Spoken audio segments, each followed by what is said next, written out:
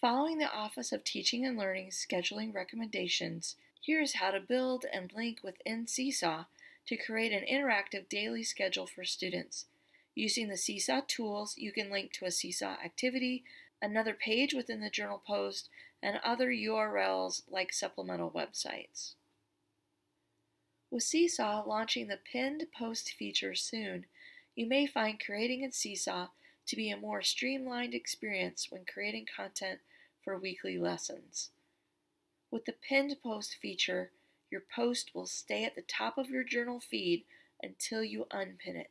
That will make it easy to find the weekly schedule every day, no matter how many other items have been added to the journal feed. More information about pinned posts will be available when Seesaw releases that feature soon.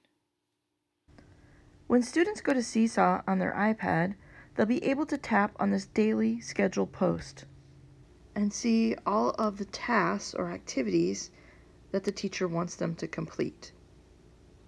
Anywhere that students see the little link icon means that either there's a Seesaw activity for them to do or a website for them to go to.